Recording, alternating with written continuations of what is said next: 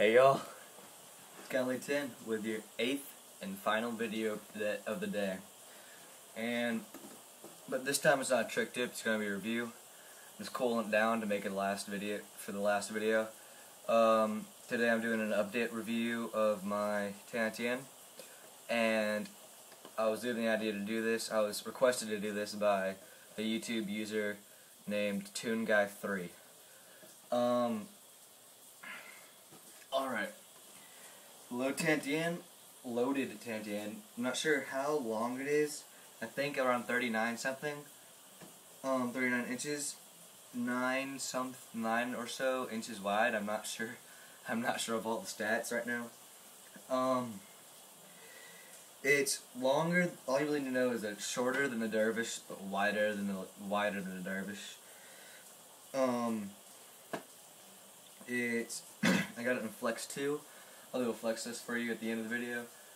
The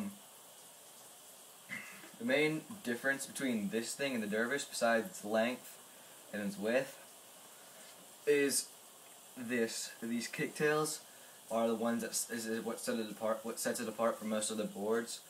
These kicktails allow you to do all the tricks that you saw me do today with a lot more ease than than on like a dervish that doesn't have the tails.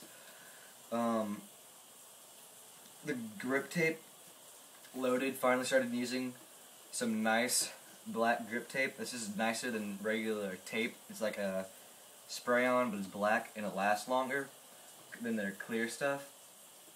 The tails, they're a nice width. Like they're nice and like just enough that your foot can grip it well.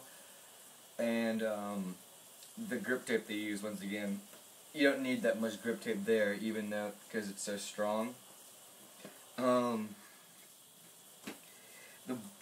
They recommend using 180 trucks with 70mm wheels, although I'm using like 75mm wheels just because I ride my trucks a little bit tight, and I've worn these down to about like 72mm just from slides and stuff.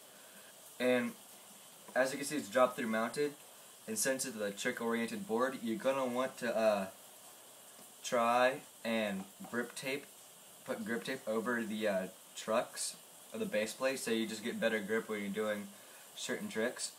And also you want to put some shock pads so you don't like dent the inside of your board,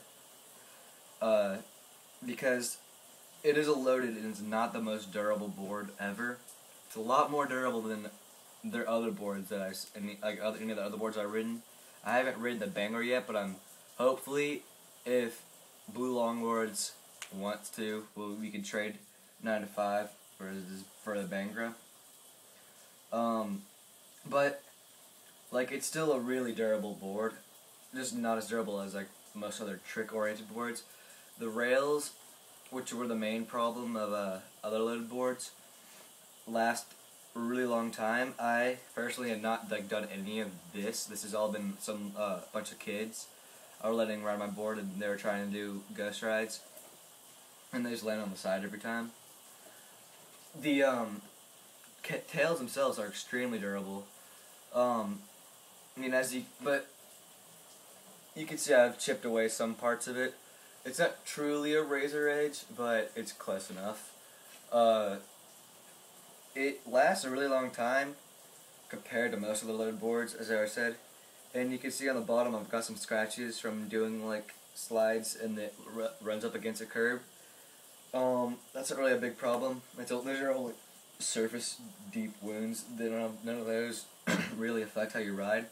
Also, another thing, you won't be able to see it on camera, but since I ride so hard on the board, and I just break a lot of things. I haven't broken the board yet, but I've broken the heads off these axles, and as a result of that, I've got some stress fractures right where this bolt mounts up.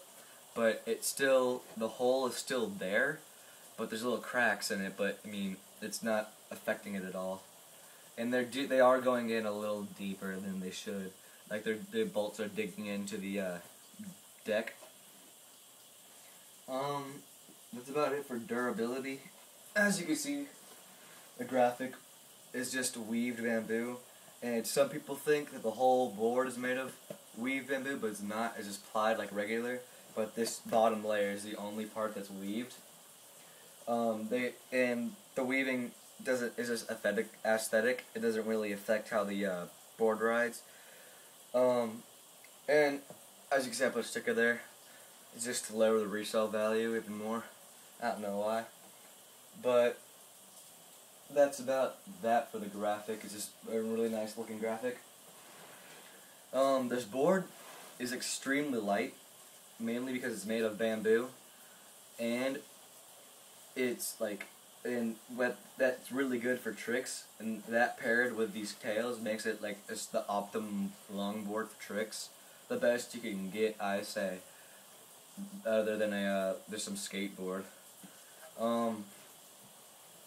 Some people like